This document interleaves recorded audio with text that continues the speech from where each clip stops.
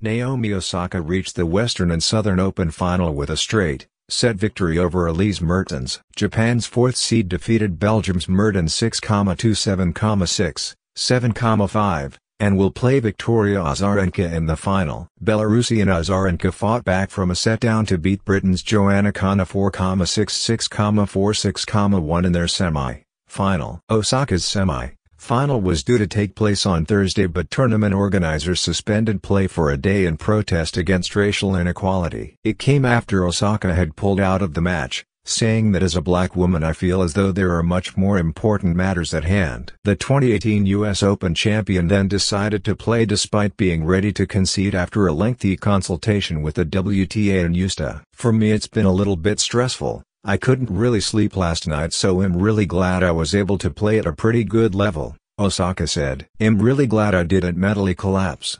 I was down a break in the second and I got really tight in the tie break, so really glad I didn't just dip. The Western and Southern Open was one of a number of sporting events in the U.S. to be suspended in protest at the shooting of Jacob Blake. Blake, a black man, was shot 7 times in the back by police on Sunday in Kenosha, Wisconsin. Konta falters after fast start. British number 1 Konta had started well at Flushing Meadows against 2-time Grand Slam champion Azarenka, breaking serve early on before narrowly missing out on doing it again to close out the set, eventually winning it on her 8th set point. She quickly found herself a breakdown in the second set though, with 3 of the opening 4 games going against serve. Azarenka eventually leveled the match with another break to take it into a decider. From there the former world number 1 controlled proceedings, twice breaking Konta's serve. I think it was a really good, high-quality match overall, Azarenka said.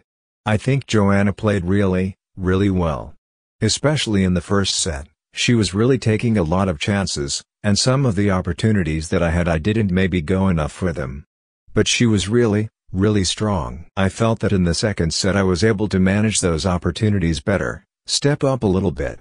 And then in the third set I felt like I was more in my pace and doing what I wanted to do, so I felt more comfortable. The Western and Southern Open is usually held in Cincinnati but was moved to New York to create a 2-tournament safety bubble that also incorporates the US Open, which starts on Monday and is the first Grand Slam since the sport was put on hold by the coronavirus pandemic.